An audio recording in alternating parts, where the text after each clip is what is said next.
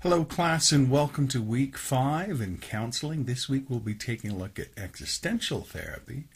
Existential therapy grows out of a area of philosophy actually known as phenomenology.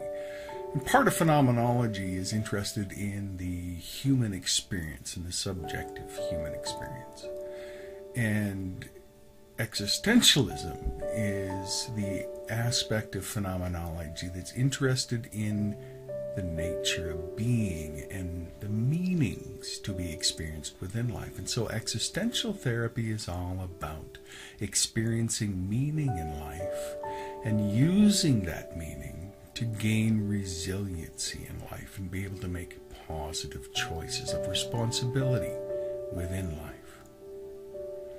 There are some fascinating people within the area of existential therapy, and it is a very powerful approach to therapy.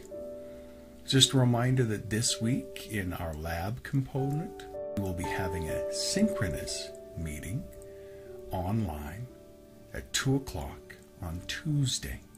So be sure to look for the link and to join us at 2 o'clock on Tuesday for our synchronous lab component, where we will be exploring existential therapy.